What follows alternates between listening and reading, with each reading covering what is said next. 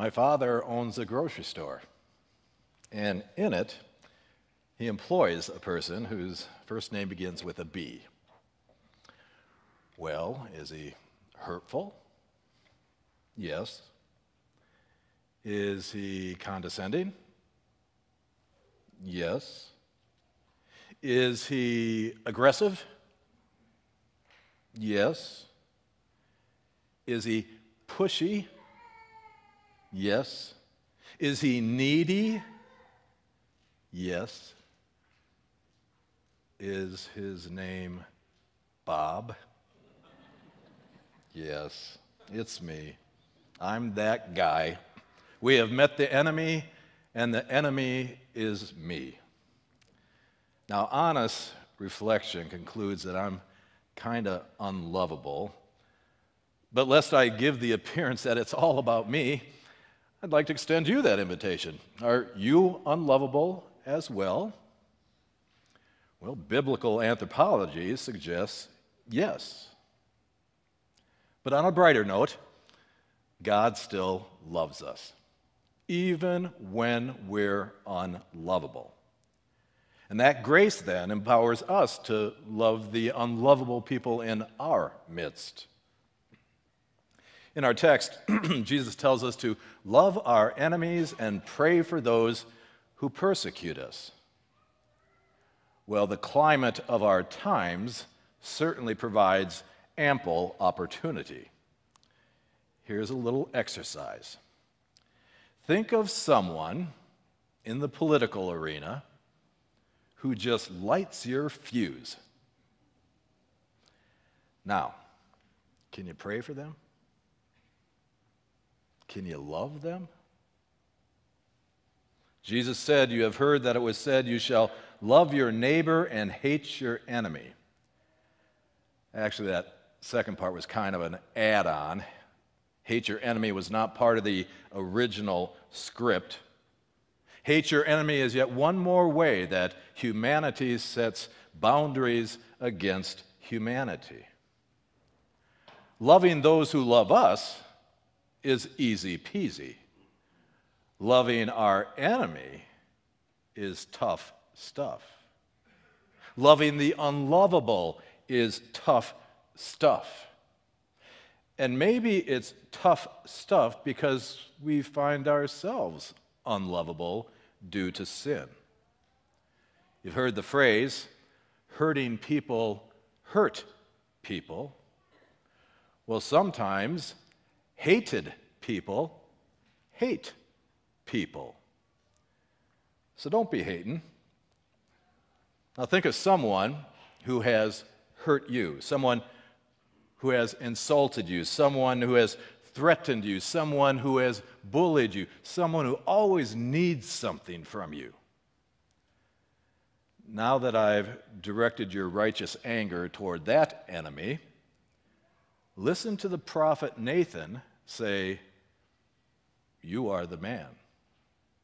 Remember when prophet Nathan confronted King David over David's sins against Bathsheba and against Uriah? Well, as you hear the story again, pretend that you are King David.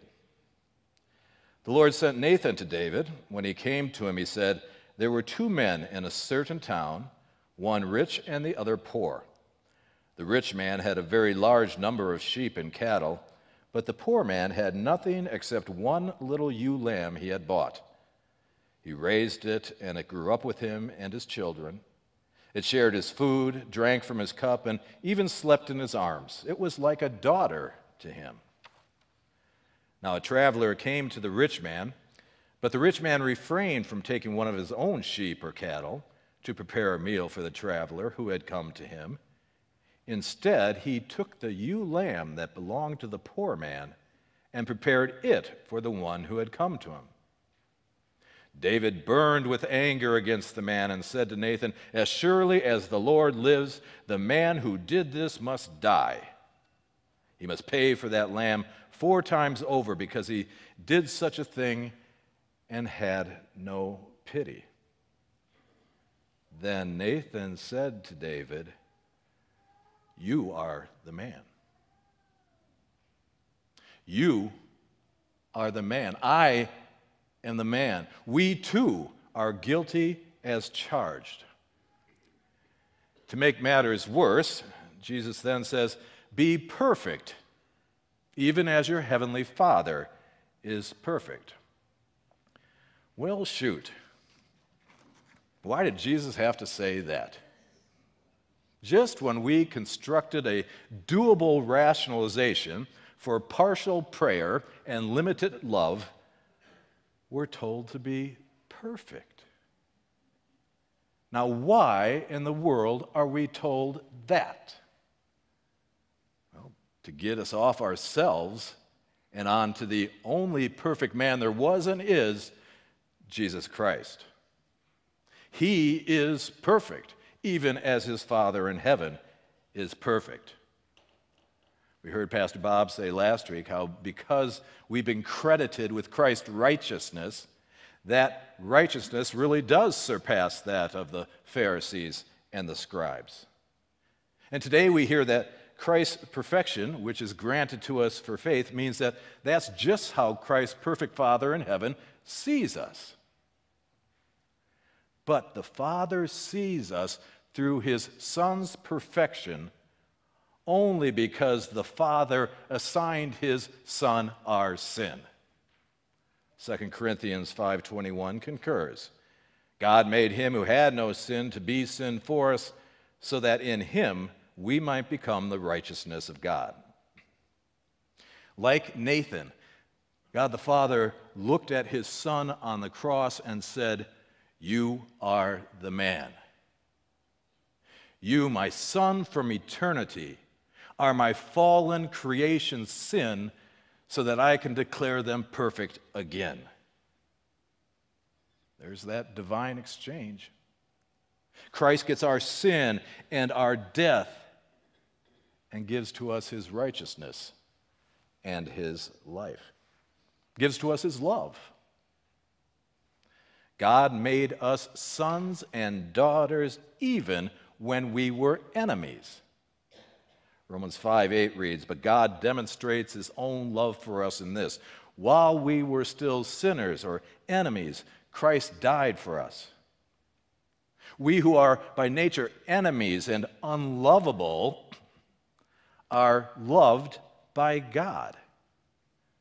The Apostle John writes, "See what kind of love the Father has given to us, that we should be called children of God, and so we are." Now that we've been declared righteous for Christ's sake, God begins to make us righteous as well. He empowers us to do godly things like the unlikable and love the unlovable. Being declared righteous precedes doing righteous things. And not only does it precede it, it causes it. With faith, there must be good works. I always like referring to C.S. Lewis's analogy of faith and good works. He said, faith and good works are like two blades of a scissors, to which I always add, one blade just won't cut it.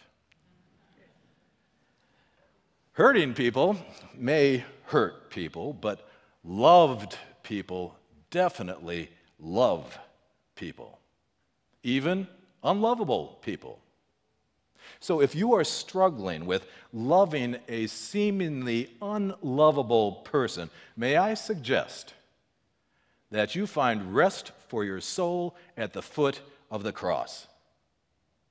Don't start by trying to whip yourself into a frenzy of attitudinal altruism.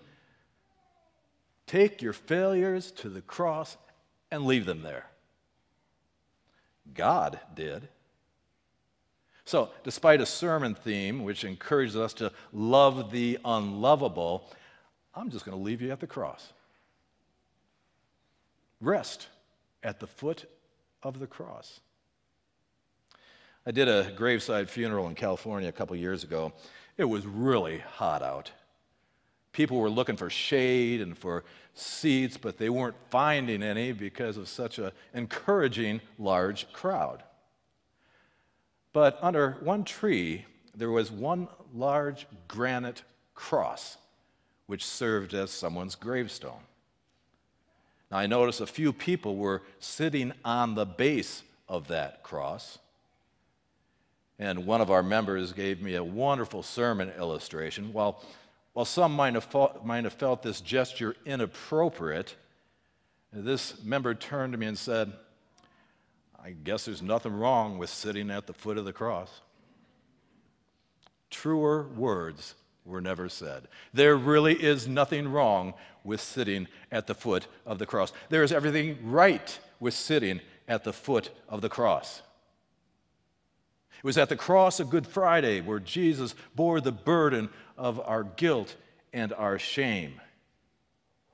So sit at the foot of that cross. Rest in the grace of that cross. So I'm not even going to tell you to love the unlovable. I'm just going to leave you at the cross. See what happens. Amen.